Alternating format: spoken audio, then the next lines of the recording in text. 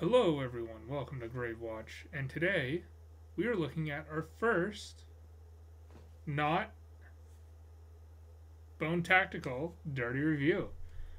This is the Glock Field Knife. Rest in peace, Gaston Glock. That definitely dates when this is being recorded. Anyways, this is the Glock Field Knife. This one is in gray. And we will be doing the dirty review of this blade today.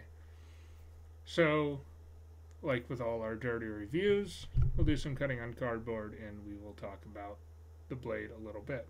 So, I haven't had this all that long. I haven't really put it through any testing. It looks pretty clean. We'll do a full review on this some other time. But for now, you know, it's a nice long blade. It's got this root cutter saw on the back. There's a cat.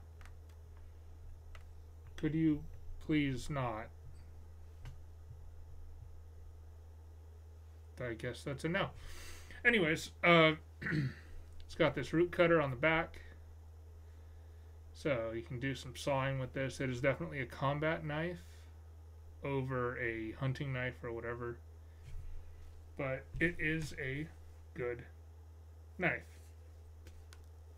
I've apparently cut this piece already. Anyways,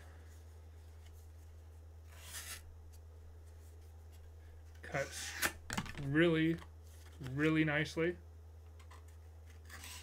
Well, except when you hit the glue, so you know.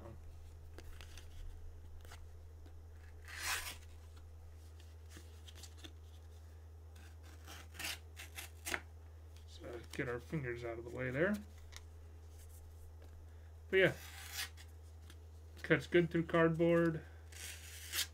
We'll do a more in-depth review at a later date. Whoa, that was weird. Anyways, we'll do a more in-depth review at a later date, as usual.